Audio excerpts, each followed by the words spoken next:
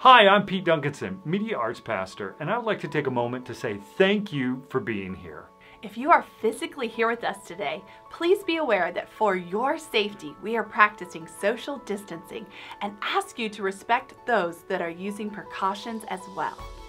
If you'd like to know more about what is going on right here at Central, whether upcoming events or just learning about who we are, check us out on the web, Facebook, and yes, we even have an app for that. If the ministry at Central has blessed you and you would like to give, you can do that multiple ways by using the physical boxes located in the back by the sound booth, through online giving, or even through our app. Thanks again for joining us today, and God bless.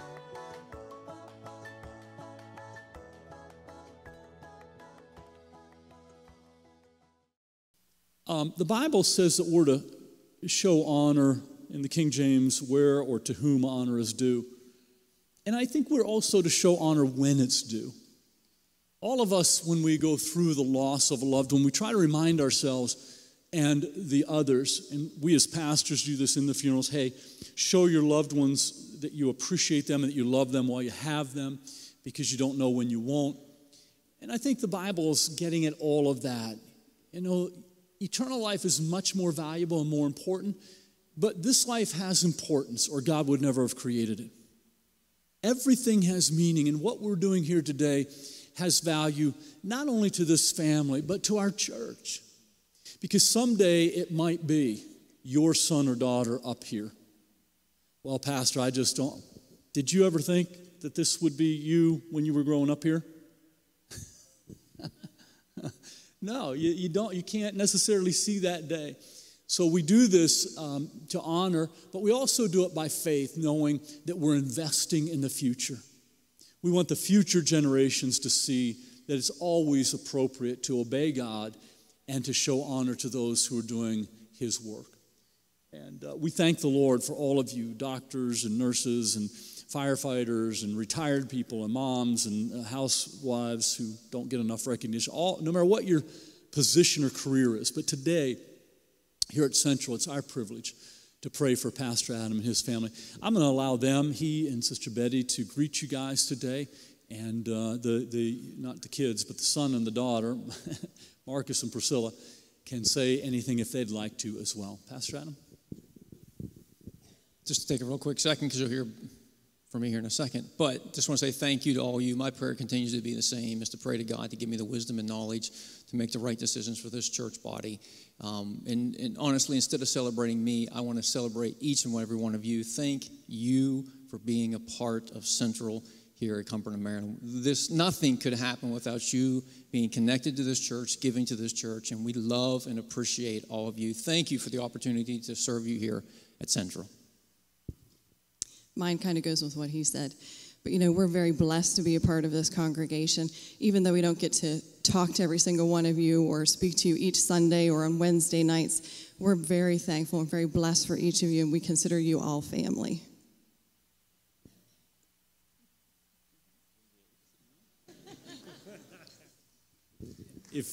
Amen.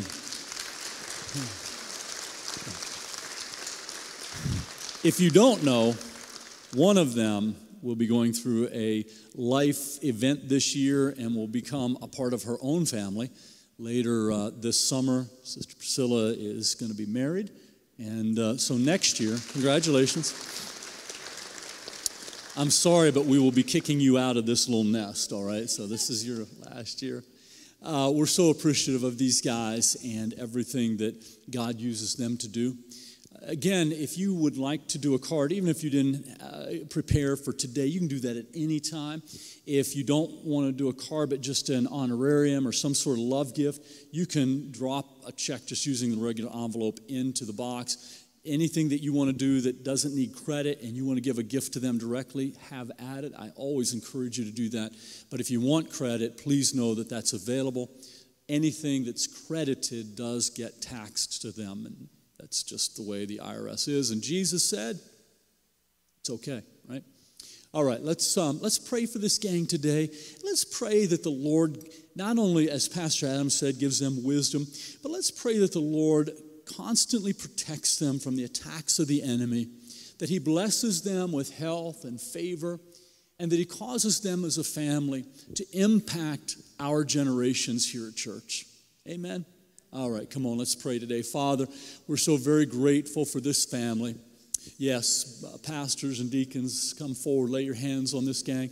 We thank you for Pastor Adam today, Lord. We appreciate his ministry among us, and we're so grateful, Lord, that you've raised him up here and that you've blessed him, Lord, with this wife. We thank you for Sister Betty today, and we pray your blessing on her. Lord, thank you that she is here in partnership with Pastor Adam and used by you in the kingdom work. And Lord, I thank you today for this son, and I pray for Marcus on this Father's Day, Lord, that your blessing would be upon him. Continue to guide his life and his future. And Lord, we thank you today for Priscilla, and we ask you to touch her as she prepares for this marriage and her future. Lord, we thank you for the blessing that we see in this family. Lord, how they help us here at Central and speak into us as fathers and mothers and husbands, how they speak into us, Lord, as a ministry here. We pray that you would protect them from the attack of the enemy, that you would bless them and meet all of their needs. God, that we would always be the church that they need us to be. Lord, I pray that you would use Pastor Adam today in the Word. May he be a blessing to us as we receive your Word with hungry and grateful hearts. In Jesus' mighty name, and the people in God's house who belong to the Lord said, amen, amen, amen. Praise God.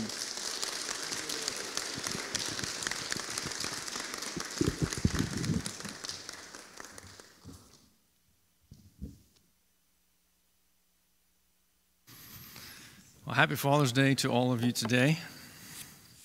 I don't know about you as a father, but you know, the greatest gift is I'm so thankful to have come to know the good news, the gospel of Jesus Christ, and to yield to him as lordship in my life. But, you know, as a father, I was thinking this morning, dads, what a blessing it is to have your wife and your children serving God with you. Isn't that not right? I mean, some of you might have some that aren't serving God right now, or maybe they're not attending church at all, but I just pray for you. I pray for household salvation for you. But I was thinking this morning, man, I got the greatest Father's Day gift ever. My wife loves Jesus, and my kids love Jesus. I need nothing else. Nothing else. I'm so thankful to the Lord this morning for that. Hallelujah. Hey, so today's message is called Be Intentional. Be intentional. With focused purpose and deliberately. And deliberately. Now this morning I want you to see, there's a prop here and everybody's curious, what is this? What's this all about? So let's focus here just a second, as you will, this morning. There's a glass globe here that represents you. That globe represents you, and if you've not yet come to the place of salvation, you're just a globe. You're just a human body existing. And I would encourage you today, if you've not yet come to know Jesus Christ, if you've not yet heard the good news or recognized him as Lord of your life, I can't encourage you enough to do so. Catch me, catch Pastor, email us, call us. Make that decision to put Christ in your life. And so inside of us as Christians, there's a whole bunch of Jesus. You see the size of Jesus, the size of the globe. And this is how God intentionally created Adam in the Garden of Eden. Is that it would be humans and God. The communications in the cool of the night. But as time and things go on, as life goes on, these represent things of the world. Things that begin to clutter and fog and cloud and make Jesus not so grand as he maybe once was or should be in our lives. So before I get too far this morning, there are 3 points to the fathers. Maybe you're old school and somebody usually would joke with me and say, hey, I want you to step on my toes this morning as you speak. Or if you're more modern, I'm going to say I'm going to get up in your grill, guys. I'm going to get up in your grill a little bit, okay? I love you, but I'm going to get in with you today. All right? And so the first point is to the fathers. The second is to the fatherless. And the point number 3 is from your heavenly Father. But this morning I want to start, and on the screen you'll see a QR code. This QR code is from Life Church. If you don't know what a QR code, it's okay. If you do, get your QR code out on your app and snag that. For anyone who's not married, whether you're engaged or not, whether you're 5 or you're 95, if you're single, you really need to listen to this message. It's from Life Church, Craig Rochelle. They're doing a series called Modern Romance. This one specifically talks about dating for your soulmate. Awesome. Awesome. Everyone, listen, if you don't do QR code before I forget, and you have no clue, there's an envelope at your knees and probably a pen. Grab it, write down Life Church, Modern Romance. Hopefully you can Google, YouTube, Life Church, Modern Romance. You'll get the same thing, okay? If you're not on apps, etc. Excellent teaching. Excellent teaching for you, okay? So for all of you who are single, listen, everybody today, we need to grow ourselves so that we don't become clouded and confused by the things of this world. This isn't just for fathers or the fatherless. The Word of God is a double-edged sword. It cuts on one side, but it has the power to heal on the other side. So the Word of God is effective for each and every person to hear this word this morning. A successful father is not about doing more. True success in fatherhood is about doing more of what matters. More of what matters the most. So in Genesis chapter 2, verse 5, God is creating. God is the ultimate entrepreneur. He creates. For you entrepreneurs, God is the ultimate entrepreneur. He was creating in the beginning. Trees, plants, animals.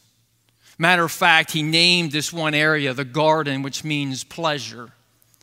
And as he was creating this area, guys, the lawns, like the lines could be no straighter, right? The edges of the mulch beds could be no more edged. The weeds didn't grow in the mulch. And I'm going to tell you something I believe strongly today. Prior to the fall of man, cats did not use your mulch as a kitty litter box. That one was orange. I'm telling you, it just has to be. The cats didn't use your mulch beds as kitty litter boxes before the fall of man. It couldn't have been, because it was a pleasurable, perfect place. Wow. Or the deer didn't come, and just as that beautiful flower was about to bud, and you find those little brown dots in your yard instead of your beautiful flowers. That was all before the fall of man. Adam's in this place living, and it's just pleasurable. It's perfect. Except God looks down and says, dude, man, you need a helper. You really do. Like, you're a mess, bro. You need a woman, a helpmate. Yeah, single guys, keep looking. Listen to that podcast. It's good. And so he creates woman, and the garden is beautiful, it's pleasurable, but there was something in that garden, an individual who spoke the same language that they did. As they were in the garden, the perfectly hedged, the hedges were perfectly trimmed. They often felt that maybe someone was watching them or sneering at them, or there was a slyness of this eyeballs over the fence, if you will, this cunning feeling that they would have, and they would see maybe a wave from this other individual or a nod, or does anybody, like I have a little commute to work, right? To church. And I ran over a dead snake today. It was already dead. Relax, earth lovers, relax. It was already dead, but I ran over it, and it just felt good for some reason. Why is that? Like, I was just going to turn around and do it again. Does anybody say, that was cool, I ran over a dead smashed snake, and it just felt good? I think it goes back to the garden, too. I don't know. No balls for that. That brings clarity, okay? So, as time goes on, and, there were these fruit trees amongst the place of pleasure. And the fruit, it was better than the kites' fruit on a Wednesday night. Sorry, kites, but if you don't come out on a Wednesday night, just come out for the fresh cut fruit from the kites. How about it, Pastor? I mean, it's good, but there was some really good fruit there, but there was the one that they were instructed. Just all of them and everything, but not this one. Well, that individual who had a common voice one day, we just happened to gather around that area of the garden. And conversation went pretty deep that day. To where the slyness and the cunningness and the deceit, there was truth spoken, but there was also lies and deceit. Lies and deceit to make Eve believe that God was not all good, and that he was holding back his best. He was good and you got all of this, but he's holding back. See, you can't eat of this one. Oh yeah, you can have some, but he won't give you all. He was holding back the best, and he convinced her, and she took eat. She ate of the forbidden fruit. Gentlemen, this posed a question in my mind as a man. Why, in this situation, did Adam not intervene with his wife and the deceit that was coming upon her, take her beautiful face from what she was seeing, taking her emotions from what was being driven the wrong way, and grab her beautiful face and turn it back towards him or away from the deceit, and not lead her into the truth that she deserves to be led into? Why? Why was that? Men, it's time for us as men, as guys, as single guys, prepare yourself now to begin to pray for your wives and your daughters particularly, but also your sons. As Adam stood by passively, he did nothing. He should have stepped in to protect his wife. It's time for husbands and dads to step up and to step in and to be a prayer partner for their wives and for their daughters, for their minds and for their thoughts. You see, I believe there's an Eve factor, Adam and Eve factor here. Now we can go back and they teach that women's minds are like a bowl of spaghetti all together. Don't laugh, guys. We are only a flat plate, all right, with a waffle with boxes. And we're lucky to jump from one box to the other and remember where we just were, hurt ourselves in between. All right? Love you guys. But women's emotions and women are just different.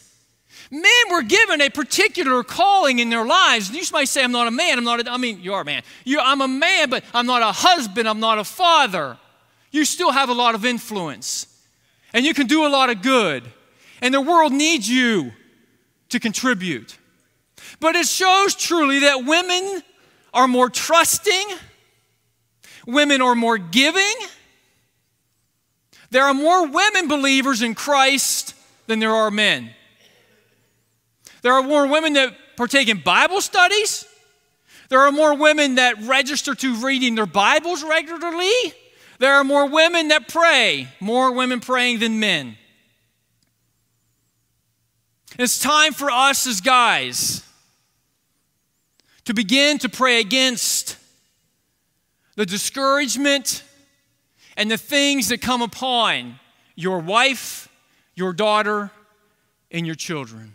Stop standing by and letting the lies, the worries, the concerns, the trials, the tribulations, the challenges sweep you and your wife off your feet.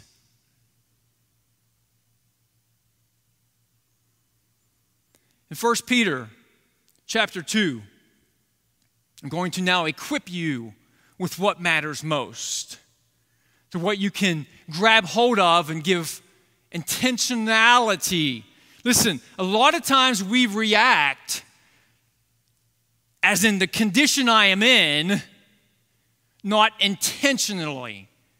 All of these things around us begin to clog our minds and bring confusion. And we as men, because we're not focusing, praying, worshiping God to completeness,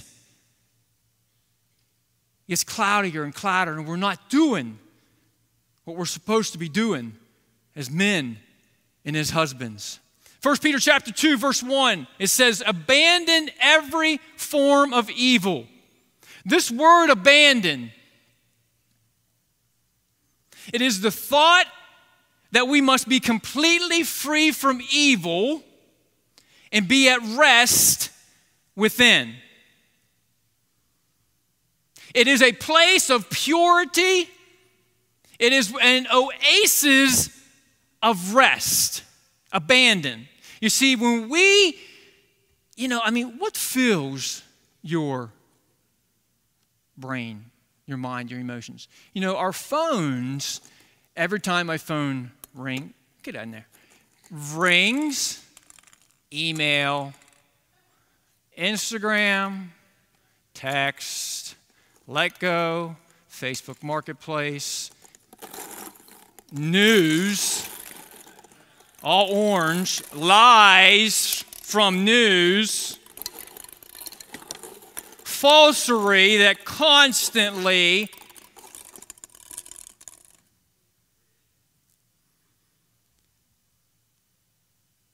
Jesus has disappeared.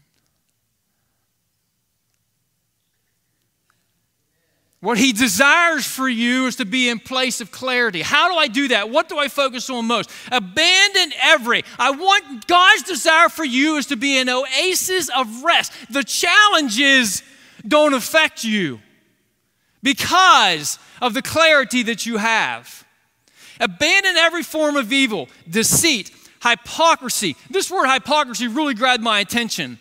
Hypocrisy, a hypercritical attitude of pulling things apart for judgmental analysis. Hypocrisy, a hypercritical attitude of pulling things apart for judgmental analysis. Why is it that we Christians are so hypercritical and judgmental? I was talking to the guy the other day, preacher, local preacher. Hey, what's going on in your church? Tell me about live stream. How many people you got back to church?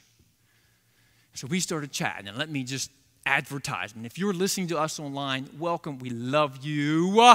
But you need to intentionally get out of the condition you're in. Intentionally choose to come back to church. God gives us a promise is that to gather together as believers and do it all the more as you see the day, the return of Jesus Christ about to happen. So I'm going to encourage you to intentionally choose to come back to church. If you want space, we have plenty of space here. But I want to encourage you, please come back to church. This is the conversation that this pastor and I got into. And he says, someone who has not yet returned to his church, he was talking to.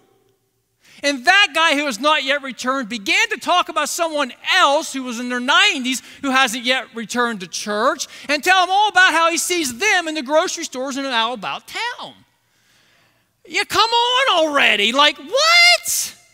Christians, where's my words, are super hypercritical attitude and judgmental analysis. We've got to fight against that because that really overflows us. That's something we're fighting against constantly. In our human nature is to be so critical and judgmental.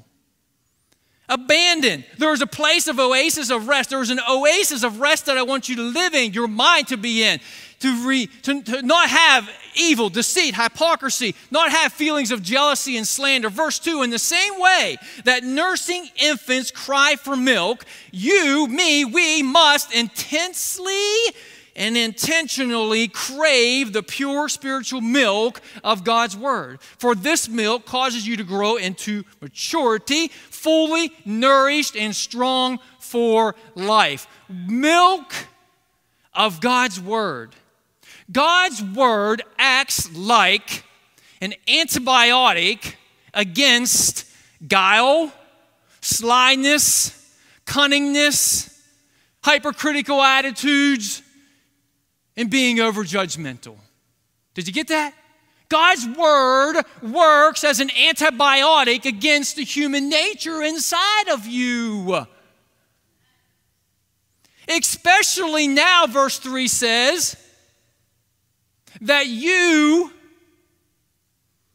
have had a taste of the goodness of God and have experienced His kindness. Has anybody experienced? Were you here today?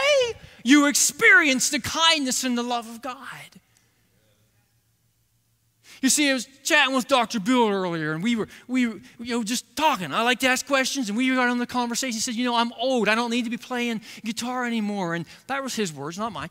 And so he's like, somebody just needs to replace me. But we were talking about the fact of the blessing of our children serving God. And he says, my children, my wife, my helpmate taught my children how to worship, how to give thanks to God. And he says, I really look and reflect about how effective that has been in their lives. Because they're experiencing over and over the goodness, the joy of God. It is His Word. It is the thanksgiving from our hearts that puts our minds in a place, an oasis of rest. And if you'll draw your attention here a second, I'm going to do my illustration, okay? So you have the Word of God. You have thanksgiving.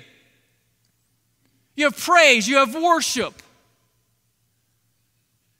And as you do those things, all these other things disappear.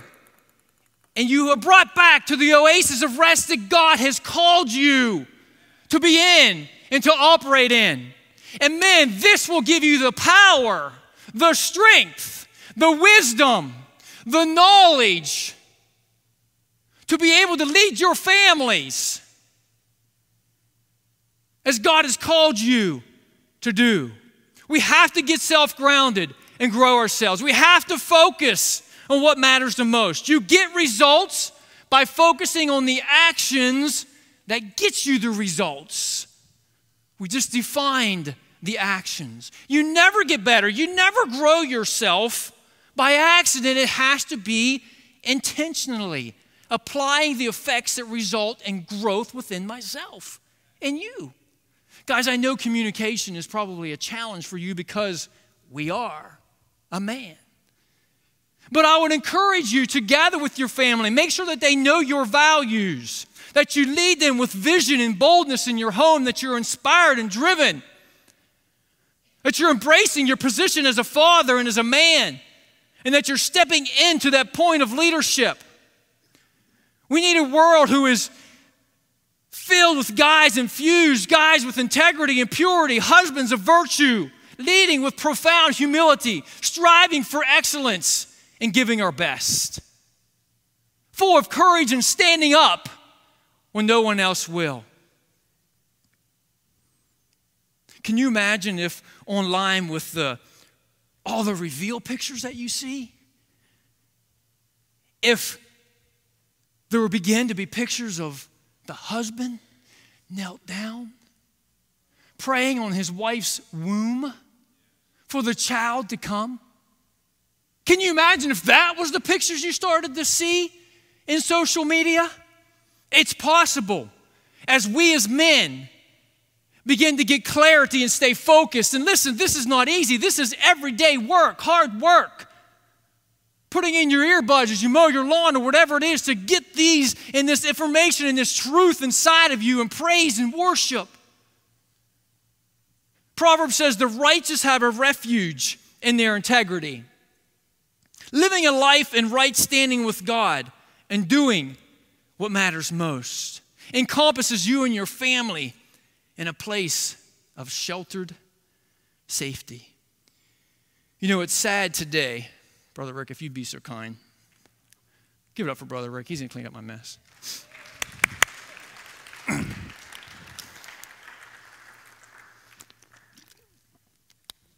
Single guys, do you know what is sexy to women? This is sad. Put it this kind of. What's the most attractive to women today is number one, you have a job. Yeah, listen. Wow. Number two, you pay your bills on time. I'm embarrassed. I'm glad I'm married. Like, I just can't believe it, but I can. I have some friends who have Burger Kings, and they said two in the same day. Now, minimum wage in PA is like under $8, I think, and they were paying $15 an hour to start. Two guys, same day, not even knowing each other, said, I'd rather be sitting on my couch. Here's another QR code for you. This guy's name is Anthony O'Neill. Anthony, I love Anthony. Follow him. Instagram, follow him. He's a Christian. He's single. He loves Jesus, and he tithes. And he talks about it constantly. Okay? Now, he follows biblical stewardship, therefore, he's very wealthy. Just saying. Here's one of his posts. There's no such thing as a dishonorable job. Driving for Uber, we need you. Cleaning bathrooms, much respect. Working at Wendy's, you're making money. The only dishonorable job is being 30 plus and still asking your parents for money because you are not working. Follow them.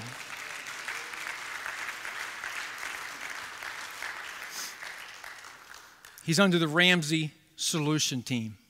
Guys, you know one of the greatest pressures in your household when you turn the doorknob of your house, one of the greatest pressures in your household is your finances. And you can take care of it. Get a second, a third, or a fourth job. Quit being stupid with your spending. Get on a budget. Number one, get on a budget, quit spending. And set up an emergency fund for your wife, because I'm going to tell you, your household's going to become pleasurable. 6 months is your goal. Eventually, don't crush yourself, first $1,000, but get 6 months emergency fund in the bank, in the money market. Emergency is not, let's go out to eat tonight, honey. No, that's not an emergency. An emergency is not paying your stupid credit card bill. No. An emergency is you blew a tire on your car. It's all-wheel drive, and you can't replace one stinking tire anymore. Why is that? Because they're unworn, and now your car all-wheel drive thinks that one's slipping because that one's not, because they're all different sizes. What is with this world? That's an emergency. That's an emergency. When your wife calls you up and says, honey, the refrigerator's leaking all over the place. Honey, relax, girlfriend. I want you to get online and order yourself one, because we got this thing called an emergency fund. For those of you guys whose wives did the old emoji about finances like this or like this, means you've made some pretty stupid decisions, and they've just given up. But you as a guy need to fix this in your house, and I am passionate about this. You need to fix it. and bring about that peacefulness of biblical stewardship into your home. Grow yourself. It's all over. Biblical teaching is all over. Podcasts, YouTubes. You have to focus on what's intentional. Intentionally focus.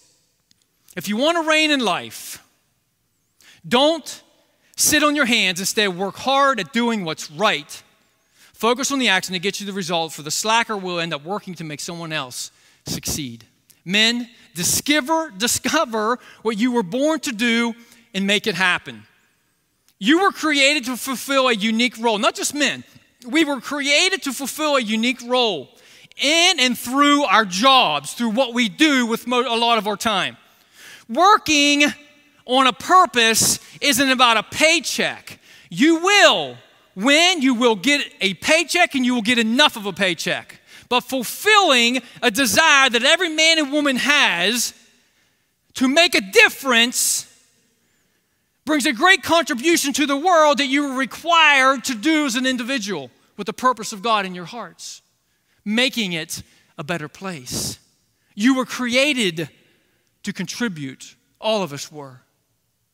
Confidence and strength flood the hearts of those who love God and who live in an awe and a respect of Him. And their devotion provides their children with a place of shelter and security. To live as a passionate lover of God will bring benefits even to your children.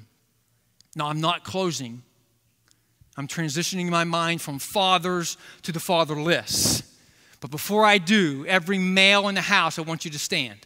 Every male in the house, I don't care how old you are, I want you to stand. I want to pray for you. Can I pray for you this morning? Every man in the house, stand to your feet. Heavenly Father, you see every male in this house. You're here with us, Father. Yeah, I may have stepped on some toes, got up in their grill, Father God, but Jesus Almighty, we want to see you. Jesus, no, we only want to see you, but I need you to create a desire within inside of me to want to see you. The things of this world cloud my mind, my feelings, and I can't even lead my household right, much less making a difference in the world. And Father, we humbly say today, we need your strength. We need your power. We need your ability. Father, I thank you for every man that's here. And I pray that these words are encouraging words to continue the fight. Continue pressing into God. Continue reading the Word of God. Continue being in a place of thanksgiving and worship each and every day, Father, so that you may put us in an oasis of rest where you desire us to be with clarity and focus. Bless every man, every household represented here today in Jesus' name. God bless you. You may be seated. Let me just quickly speak to the fatherless. And as we did to the father, the husband, the fatherless, this is the 1-year anniversary weekend for me to be without a father. Pastor Doug's first Father's Day to be without a father. You may be a widow, your husband. I'm talking father's husband, but this is applicable to everybody, okay? You may be a widow, or you may be fatherless because of an offense. An offense does exactly what it says. It creates a fence between you and them. So I don't know today, if you are fatherless, the reason why. But if you get nothing else for those who are fatherless, grab this stupid, simple statement. Relax. You're not crazy. We're living in a crazy world. Crazy times. So I say to the widows, to the fatherless, you got this. Relax. You can do this. You can press on. We're living in a crazy, crazy world. In Acts 16, you got these two guys who had an experience with Jesus that could not contain themselves because of the goodness of Jesus. Their names were Paul and Silas. They were entering into a Roman colony in Macedonia, and as they were coming in to go to prayer, there was this obnoxious girl that Has nothing to do with women. She shouldn't even paused. There was this obnoxious girl who was a fortune teller who was constantly going behind them and screaming out this crazy stuff. And behind her were the men who used her for great financial gain. And finally, Paul and Silas had enough, and Paul turned around and he rebuked the evil spirit to come up outside of her. And what he did was destroyed these guys' business, job. And they were livid till they drugged them into the city courts. They were wrongfully beaten, bruised, bones broken, and thrown into prison. There they sit in the innermost cell, it says, way back in the rocks where it was super cold, water dripping, aggravating them with the sounds, rats. They were in shackles. They were tied. Bones were broken. Blood was oozing. Bruises were setting in. All the other prisoners around were groaning, cussing, screaming, dying, starving of starvation. All kinds of noises and things were going on. They were in a bad condition, but they were going to act intentionally. Paul and Silas knew what to do to have full clarity in Jesus Christ. They knew what to do to get back to the place where they needed to be, because the condition, they couldn't respond to the condition they were in. They had to intentionally, with purpose, act in a specific way. What did they begin to do? It says that in the middle of the night, they began to pray and give God thanks. And it says that while all the other prisoners, they stopped, silence came upon the echo in the prison. And it says that they all listened. That word listened means listening with pleasure, as if listening to beautiful, harmonious music. Can you imagine? You know what they did? They entered an oasis of rest, which created a ripple effect, and others were there with them. How beautiful is that for the fatherless? They were dealt a deal that they did not deserve. They were wronged. They didn't have the words to speak because, you know, they were Roman citizens. What they did was wrong. Maybe you've never had a chance to say the words you need to say. Maybe you've had words spoken to you that are just cutting, hurtful. The absence of the Father is brutal. Jeremiah says, I will refresh the weary and satisfy the faint. Jesus doesn't just love, He is love. Proverbs, to worship God in wonder and awe opens a foundation of life within you, empowering you to escape death's dominions, empowering you to turn from deadly snares.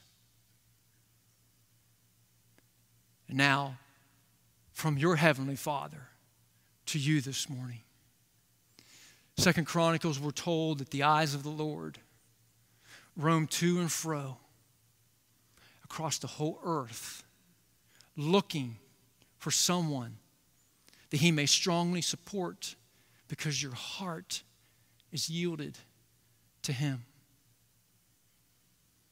The heart of healing is the life of flesh. When I read that, the heart of healing is the life of flesh. That means, folks, constantly we're being hurt, but yet able to be healed. Remember, the Word of God is a double-edged sword. One side cuts, one side heals. I pray that you become shocked out of your mind by the amazement of God's wonderful works in your hand, being reminded of the authority that God has and that is inside of you. Psalms 103 says, higher than the highest heavens. That's how high your tender mercies extend, O God. Greater than the grandeur of heaven above is the greatness of your loyal love, towering all of those who reverence him and bow down before him. Father, from the sunrise to the sunset, that's how far our guilt is removed from us. The same way a loving father feels towards his children. That is an example of the tender feelings that he has towards us. That scripture means, and actually is the same root word as womb, that God has the same feelings that a woman naturally has because the child was in her womb, to nurture and to love that child. That's the same characteristics and nature of your Heavenly Father. Lord, you know all about us inside and out. You're mindful that we were made from just dust. Our days are so few and monetary, beautiful, and so swiftly our lives fade away. But Lord, your endless love stretches from one eternity to the other, unbroken, unrelenting towards us. Your faithfulness to keep your gracious promises that you've made, not just to us, but it was from parents to children to grandchildren and beyond. If there's one thing that I know for sure, we are continually encouraged in Scripture to rejoice. And as Christians, we need to learn to constantly rejoice, constantly look that the glass is half full, not half empty. But it says to rejoice not because evil spirits are subject to the power of Jesus' name or subject to you through the power of God within inside of you, but rejoice that your names are registered in heaven. Yeah. Listen, as bad as it gets, as low as it gets, rejoice because your names are registered in heaven, that you belong to God's kingdom. And this is the true source of your authority. John says in chapter 14, listen guys, I'm going to prepare a place for you. Are you in a position today? Have you accepted Jesus Christ as your Lord and Savior today? I pray that you have, or that you do, but that you would intentionally stay focused on what matters the most. God bless you.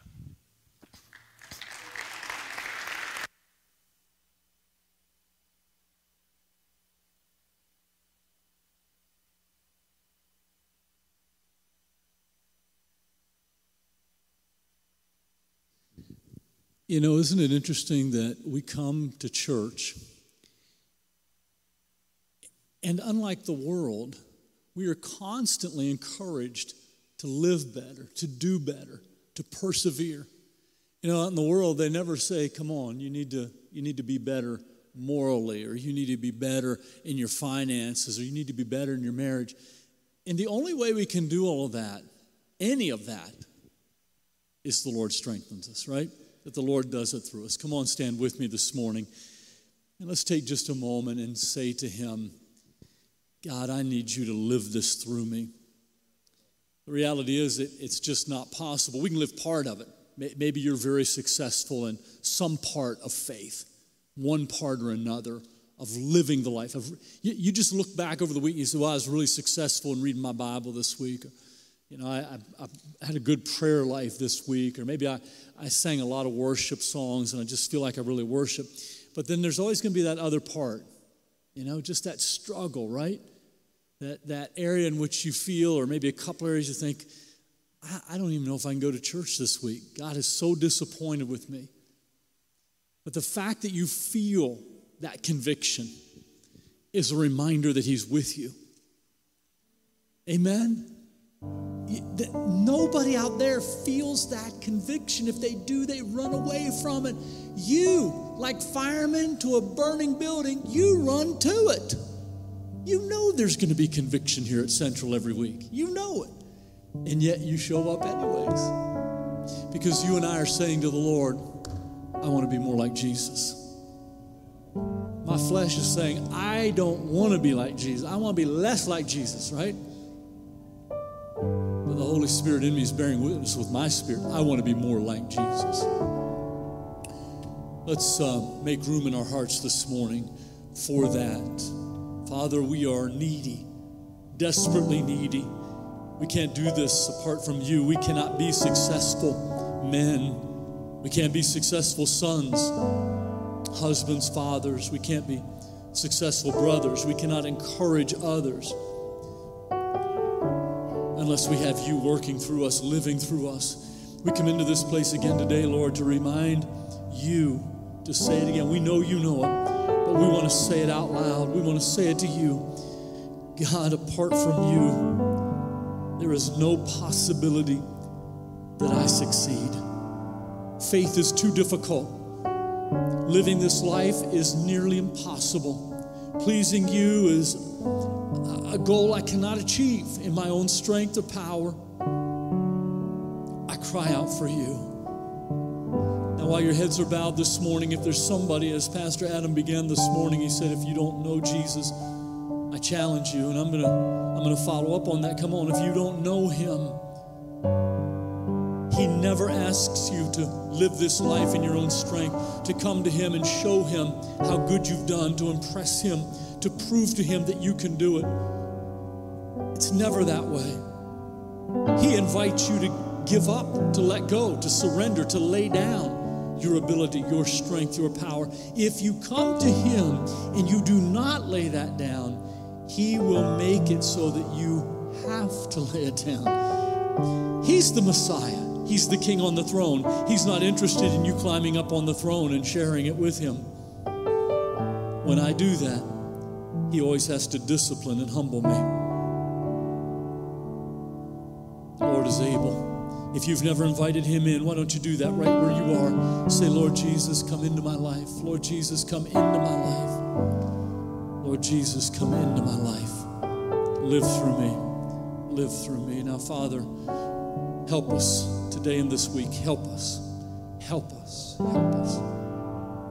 In Jesus' name. I'm going to ask Sister Pam to lead us in that chorus in just a moment. And I want our brother in Christ, missionary pastor Aaron Santemeyer, is here with us this weekend. You still here, Brother Aaron? Yeah, there he is. And after we sing the song, I'm going to have him come and close in prayer this morning. So good to have them in here for a few weeks this summer, being here on our side of the world. Folks, I love you. Just love being with you. Come on, let's worship the Lord this morning for just a moment.